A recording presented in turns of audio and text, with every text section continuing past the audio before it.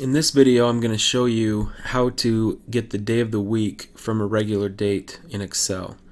So as you can see here, we've got some regular dates. These are when a bunch of really old people were born. And right here, we're going to calculate the day of the week. So you use a combination of a formula and then basically a format mask to do this. So the formula is weekday. And that's what we're doing. So that doesn't really mean anything to us yet. So let's copy this down. So these just show us a bunch of days, or a bunch of numbers. So if we highlight these, what we'll do is go into more number formats, custom, and what we do is we type DDD.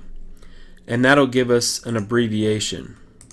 So as you can see, now we have these days of the week. This is what we wanted. Another way that you can do this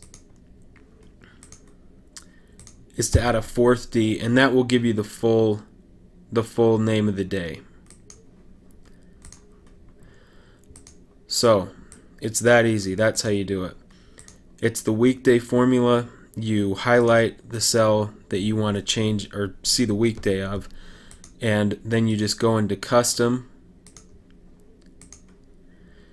and it's either 3 Ds for an abbreviation or 4 Ds for the full name of the week, or for the full name of the day of the week.